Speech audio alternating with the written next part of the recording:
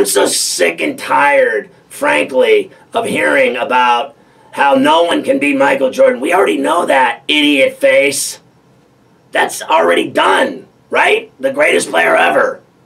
Except for all those Celtics teams that won 50 championships. And they never lost. No one ever remembers them, do they? All they remember is Michael Jordan. Is that not accurate? Do they talk about Bill Russell the way they talk about Michael Jordan? Ever. It's like he never even played, right? Do they talk about Wilt Chamberlain the way they talk about Michael Jordan? They don't have. He never played either. Everything in this day and age is around.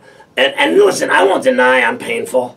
But I am, you know what? I'm not some loudmouth, know-it-all, and never wrong about anything. I told you I'm wrong 30 times a day on average. But all these guys that disrespect everyone that's ever played before and it's all about Michael Jordan, I want to vomit. I really do. I'm sick and tired of hearing it. We already know he's the greatest player in this, like, I guess, era. Can we call it that? Like the last, 40 years? Can we stop beyond that? Can it be 30 years and stop? Because it goes way back beyond that when everyone has been forgotten, right? They don't remember anybody from the past.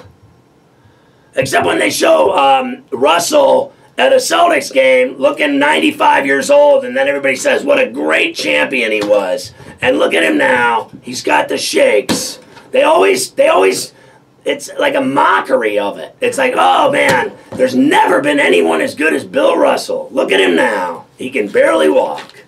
But let's spend a little more time getting on our knees for Michael Jordan. I get it already. Christ, they follow that guy's golf game like he's Jack Nicklaus. Michael Jordan. They talk about his golf game like he's Tiger Woods. Do they not?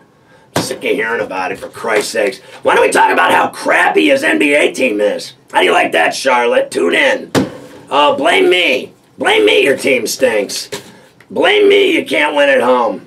The Sixers beat you. Blame Ferrall. There you go. I'm sick of hearing it. I am so sick and tired of hearing it.